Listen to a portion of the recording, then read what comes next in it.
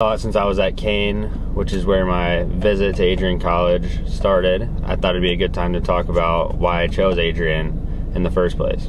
So immediately it was familiar because I'm from a small town, Mechanicsburg, Ohio. So pulling up, just driving through the city, everything felt familiar, the small town feel. And then getting on campus, everything was so close together. I pulled up here to Kane and really loved the atmosphere inside of the student center.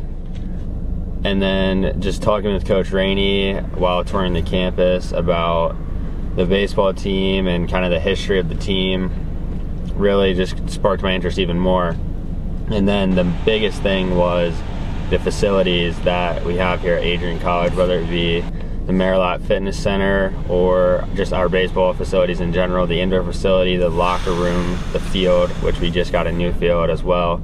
I mean, they're all just honestly great. You couldn't expect anything better at a Division III college.